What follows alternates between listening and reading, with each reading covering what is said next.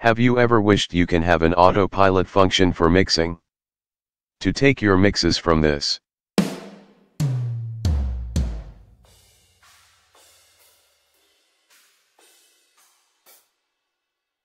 to this.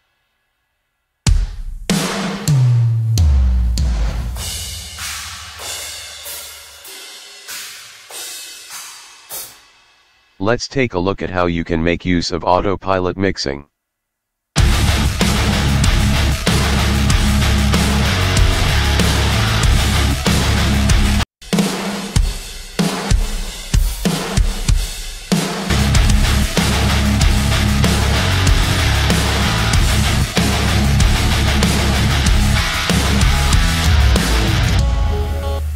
Duplicate MIDI from GGD library onto instrument track. Load a sample library. You will need one-shot samples. One for the kick and one for the snare. Make sure you have the key spike volume to -infinity. You don't want this to be audible. Make sure these samples are assigned to whatever note value your kick and snare are. Trim these samples so only a click is audible.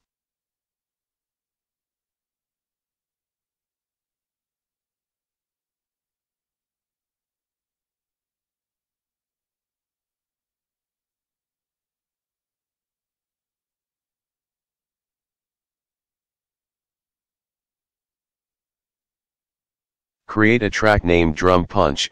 All your audio except your drums will be routed through this track.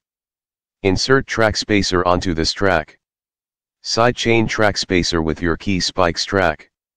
Make sure that this happens pre-fader. Make sure attack and release are on quickest settings. Low cut around 80 Hz and high cut around 10 kHz.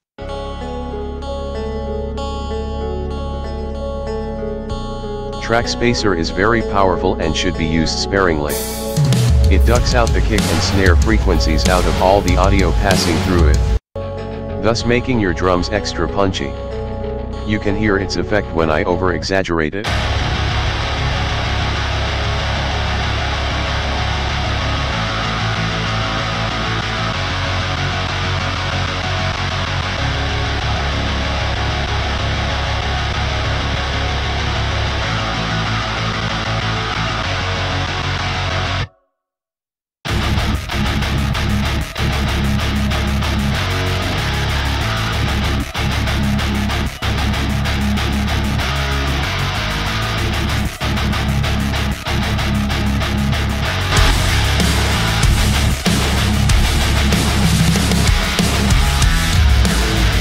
I am sure you have heard of top-down mixing. This is exactly it. Some EQ to boost lows and highs.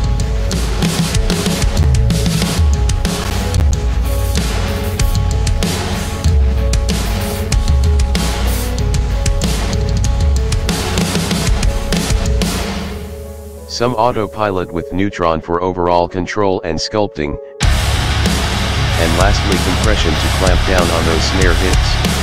About 3 dB of reduction is what you want to aim for.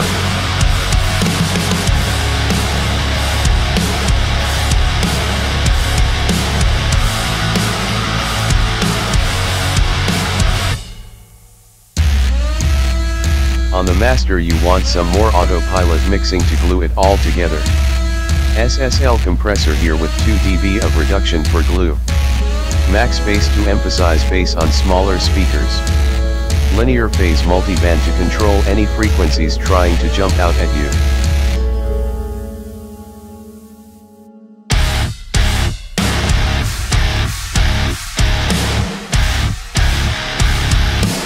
An ozone to keep low end mono, add a bit of tape warmth and overall limiting of your track.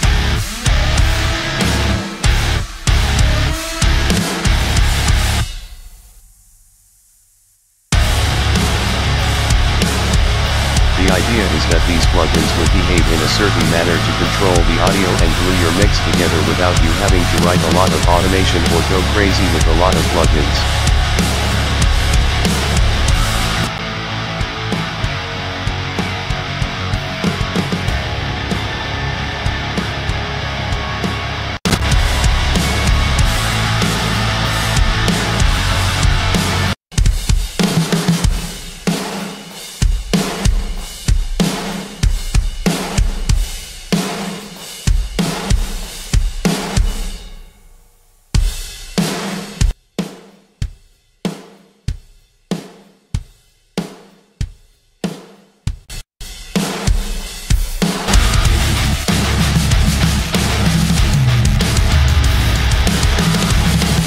like this video, please consider subscribing.